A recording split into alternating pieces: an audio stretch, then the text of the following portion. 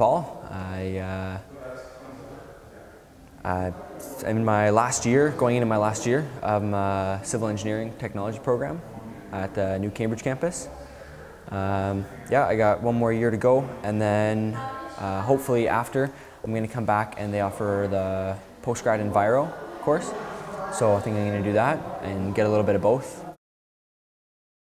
I thought I was going to be more of a hands-on type of person. I thought, oh, I couldn't be stuck in an office for the rest of my life, kind of stuff. So I wanted to be out working with my hands, and I thought a shop would be the perfect place, or whatever. And after doing that, and then after a year in the civil engineering program, I realized that I kind of do like the office scenario, and I found that in most jobs that you can get in my field, you can get a little bit of both of the field work and the office work, so I think that's the perfect match for what I'm looking for.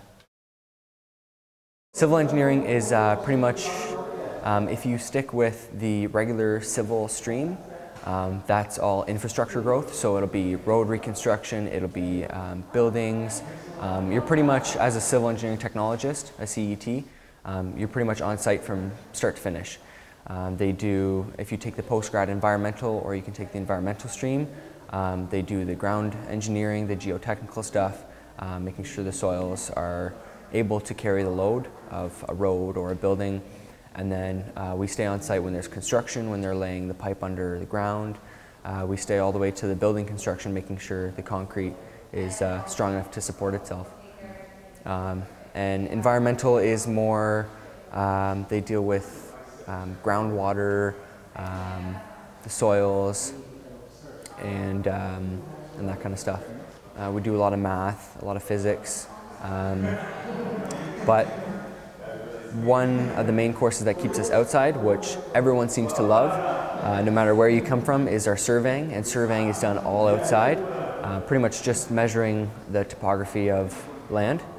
And they use surveying a lot in our field, in the construction field, just for pretty much laying out where everything's going to go, and then that's where the construction workers base off of. Just give everything a shot.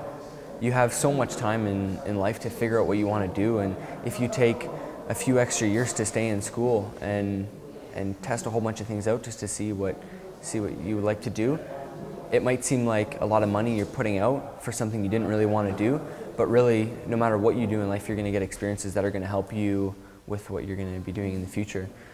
One thing I would probably recommend is the Tech Foundations course that Conestoga offers, just as kind of a prep course to getting into. I know some people did the prep course to come into my program, and it's a bridge into a lot of other programs.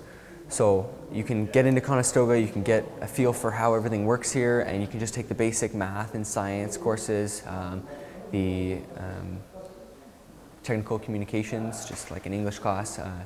You can take that, and you can talk to people that are in the program, or you can talk to the professors while you're at the campus and see what the program's like, and then see if that would interest you. Yeah, I think it's an awesome place to learn, like you said, with the newer technology, because it is a new campus. Recently, my program bought, I think it was 8 GPS surveying equipment, and that's a whole nother level of the surveying that the program hasn't really been able to get into yet. And because they introduced that, it's a whole new level of learning that most people out in the field are starting to use, and a lot of the older people that are, the baby boomers that are retiring, they don't have training on that, they just know the basics. So it's good to really get the newest and up-to-date equipment. And then you can get the experience on that, and that's what workplaces are looking for, and they're hiring. What you do here counts out there.